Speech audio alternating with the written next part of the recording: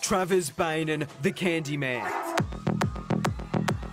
The Gold Coast multi-millionaire. Okay, come and check out the Candyman fleet. Its luxurious party lifestyle splashed all over social media. We literally just turned 18 and it's honestly the best experiences. Suggest it to anyone. I have the police outside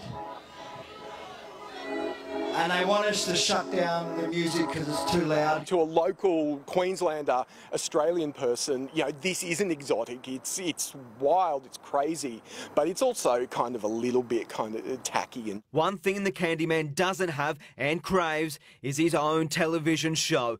His company, Free Choice Tobacco, thought it had a vehicle to stardom, a way to be seen by big US TV executives, a documentary shot by international network Viceland. The Sunday Mail reports it was supposed to be half an hour, but will be cut back to just 12 minutes and only shown online. Travis Bain is now fighting to stop it altogether. Reality television at the moment is in a phase where it's pushing the boundaries, particularly in terms of kind of edgy, sexually explicit material. The Osbournes had a show, the Kardashians are household names. A television deal could be worth millions.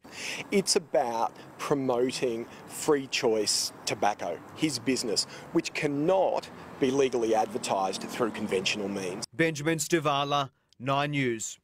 Queensland is watching the #1 news hour.